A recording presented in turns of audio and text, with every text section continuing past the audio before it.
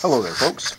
Here's a quick video today showing how to enable the Ethernet port on a RedLion HMI to be able to download to it factory brand new without using the standard USB device port. A lot of people use USB. You can use that, but in this case I'm going to try to enable the download over Ethernet for the first time. So here I have an HMI here, and on the back of all RedLion graphite HMIs there's a button here called the factory reset button. And if you happen to take a small screwdriver and put that into that port, there's a small little button there. You can hear it clicking.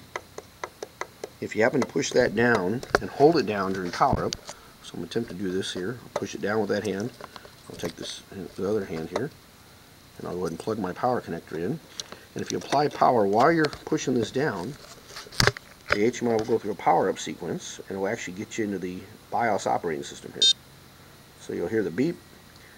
And then after about the beep's done, you should be able to take the screwdriver out of the thing and then put the HMI over,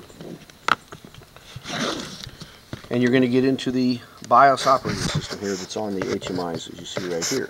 So what we've got here in the system menu, we've got four options here: database utilities, system utilities, network settings, and continue. In this case I want to go into the network settings because I want to set up the default IP address of the screen to be this right here, which is nice sticker that my wife made, which is awesome. Look at that. Anyway, I'm going to go into network settings here.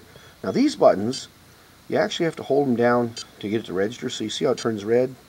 You actually have to hold it down, clicks green, and then it navigates to the page. So now if I go into here, if I want to configure manually, I'll go here and say I want to edit or put in an IP address. There's the default address I want to use. Looks perfect. I'll hit the enter button here. Say OK to that, commit it. And then the rest you can also do a network mask and gateway as well. Once I'm done there, I'm going to hit the back button here, go back to here, go here, and then if I'm done, that's all I want to do in this little setting, I would hit continue.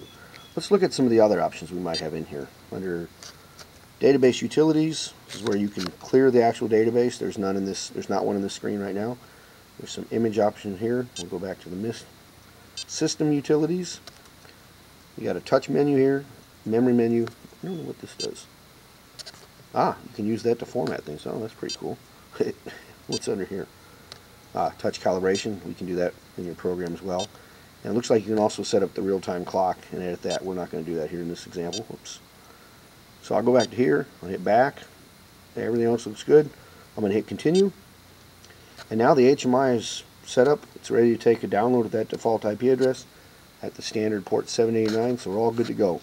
So that's how you can configure a RedLion HMI to download over Ethernet. Thanks a lot. Have a great day.